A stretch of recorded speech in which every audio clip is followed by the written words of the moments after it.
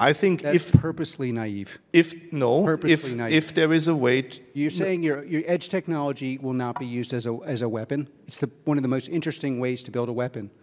No, you misunderstand me. What I'm saying is... I correctly understand you. No, what I'm saying is the use cases with consumers, if there is a regulatory environment which the Western world considers reasonable, to align that with inputs from China, there is no harm of doing this. That is not about the product getting there. It's about understanding a regulatory environment. It's like camels. It's like a famous way of creating a precedent. Obviously, what you're really saying is you plan to sell technology that you view as consumer that's clearly dual purpose to a nation that you are not, that you're adversarial with. By the way, that's a perspective, and you should make that argument. But you're trying to make two arguments at once, and I'm just telling you, feel free to make that argument. I respect you for it, especially if you actually made it.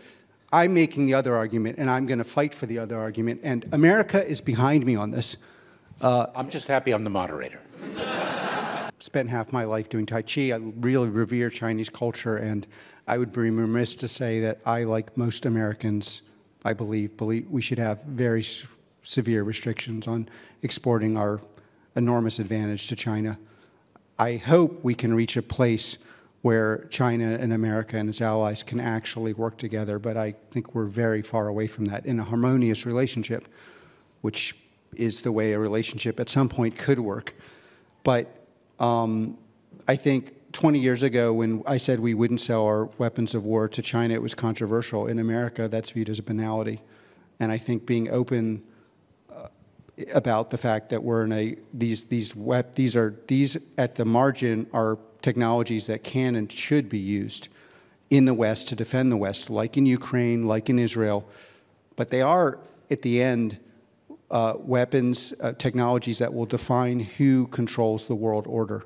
And I'm very, very in favor of that world order being controlled by the West, primarily by America and its allies.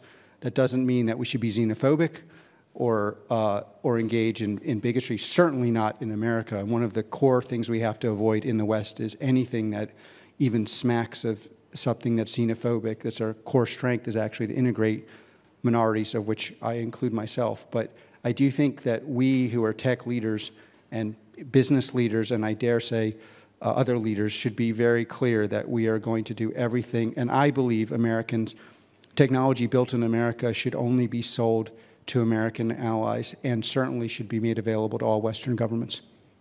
But don't you think one can do both things at the same time? No. Because we have an economic security that is being developed, that is being applied. We have our 5G toolbox to make sure that we have trusted vendors. But that doesn't prevent our president to have a summit with Chinese leaders. I'm very in favor of summits, and then I believe there are two kind of voters: those who are single issue and those that have no power. And so you're talking about various issues with China, and I'm not an expert in those issues, but I am somewhat of an expert in building weapons of war with software and using AI. And in those things, I do not think there can be transfer of technology. In the other areas, well, I mean, we should be in dialogue, and I do think understanding a great and interesting culture that is the culture of China is very important, including for our own development. And doing it a way where we're not xenophobic and open is crucial. But I would draw a bright line there, and I very much do everything I can to see that's enforced. First of all, you have to disambiguate between cyber and a weapons system. So I think what would concern most people in Munich Security Conference, I would imagine, would be how do we find hidden adversaries in a complicated war environment like we have with Russia, where you can actually only field our weapons with enhanced AI software because you're dealing with an emission-suppressed environment.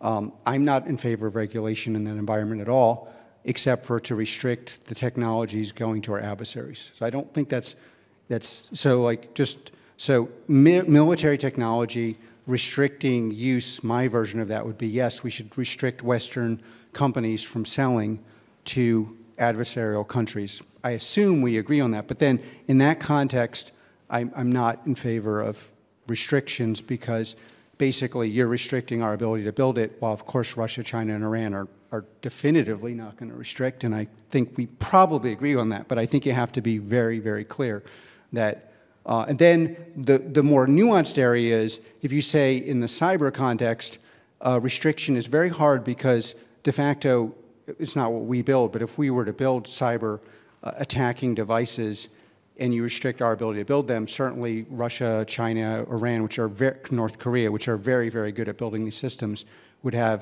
an advantage or they have a disadvantage.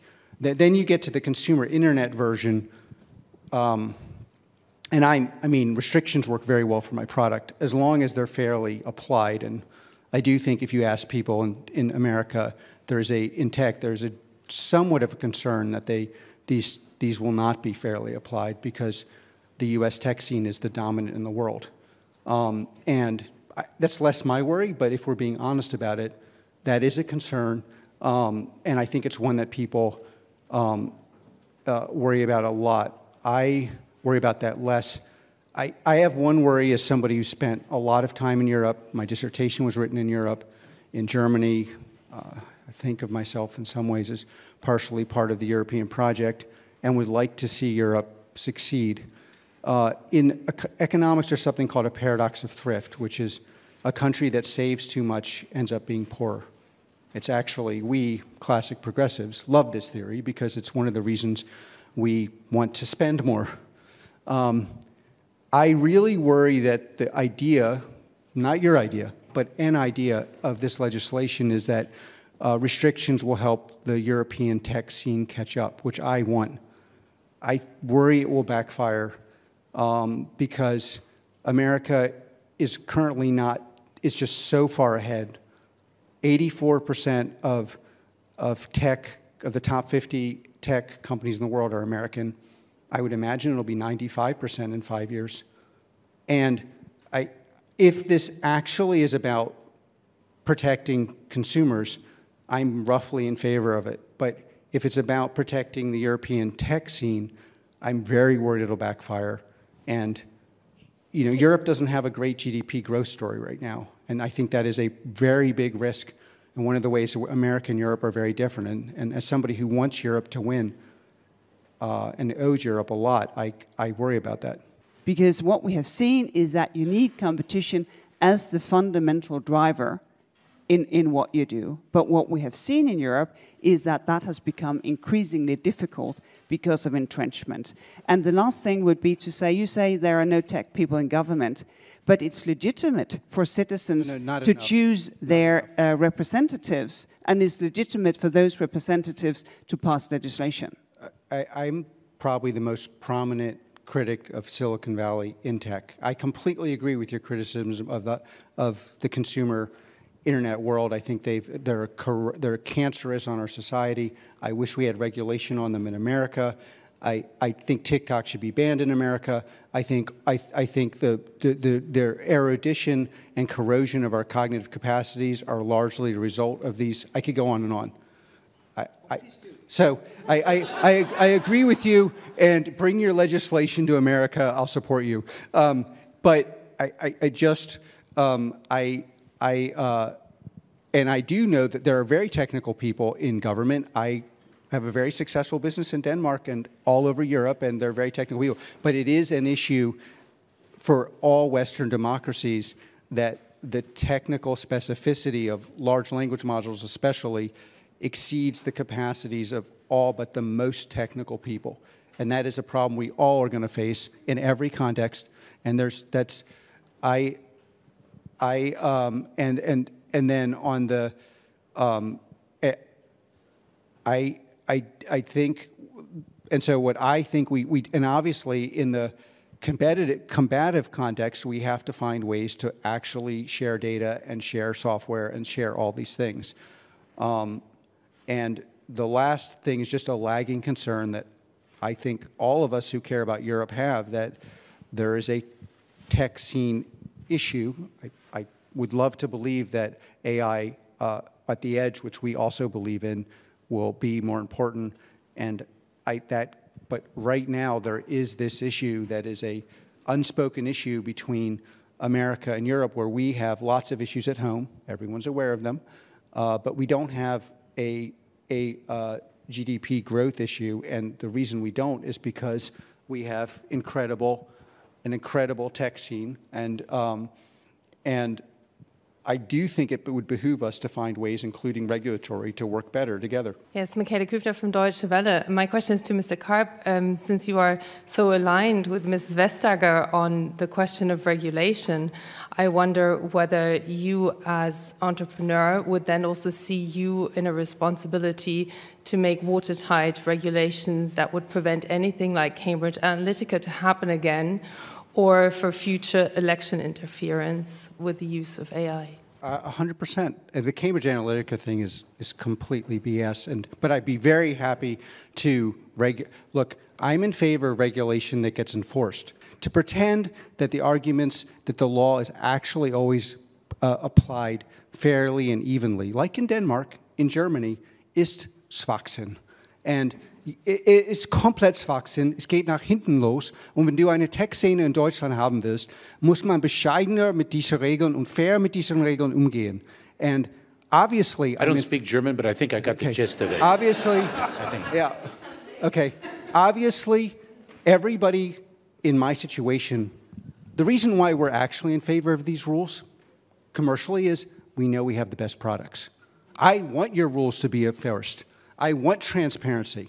But what I don't want to see is all of a sudden every product can only be the product built in your local country. And zu glauben, dass das nie passiert, ist auch dummes Denken, vorgeschobene Argumente, und du verlierst Menschen wie mich, wie ich, die eben auf der Seite sind von Europa und will Europa verteidigen.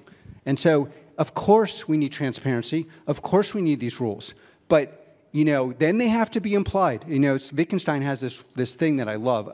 To believe you're following a rule is not to follow a rule. You want the rules? I'm in favor of them. I'll defend them in America with my 50 million followers. They have to actually be applied for real, and they're not always applied for real. And if you want a great example of a place that applies them for real, go to Denmark, watch how they do procurement. You have the Danes in charge of this. I'll be your biggest ally, and so will tech. And that's my real worry. And all these fake, election interference, I'm happy to fight election interference all day and help you do it. But the rule has to be the rule.